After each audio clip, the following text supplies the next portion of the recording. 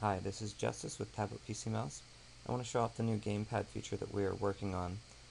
It is still in beta, so there's a lot of work that we have yet to do with it. But, alright, so let's show you over here.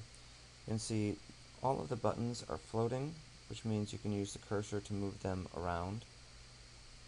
I have the opacity turned a little bit down here, but you should be able to see all those. And if you tap over here, this button right here replaces them back where they were.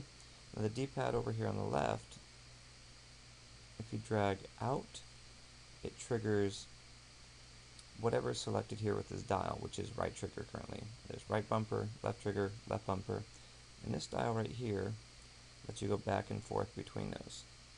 Our goal is to make this recognized as an Xbox controller right out the gate, so you guys don't have to do anything special with it, but can start playing games immediately with compatibility.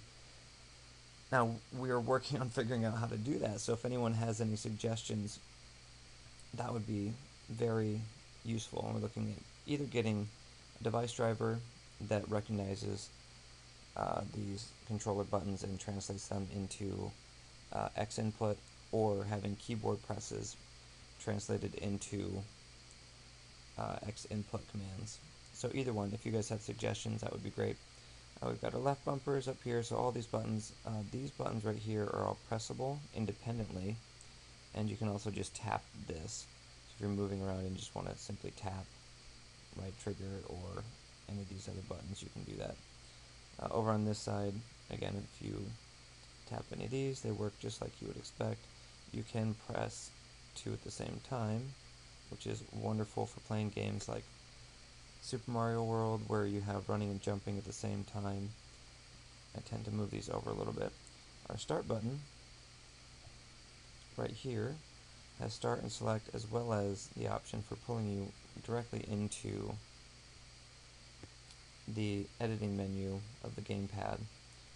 Here again, this is part of what we're working on. This is not quite functional yet, at least as far as I can figure out. And then we have these, so you have your options of choosing WSD or up, down, left, right, and then setting these to any number of different commands. Alright, so we could use some help on this. We would love some feedback and suggestions on how to make this work the way that we're attempting to get it work. So if you guys have any suggestions, please write them in the comments below or contact me at justice@tabletpcmouse.com. Thank you.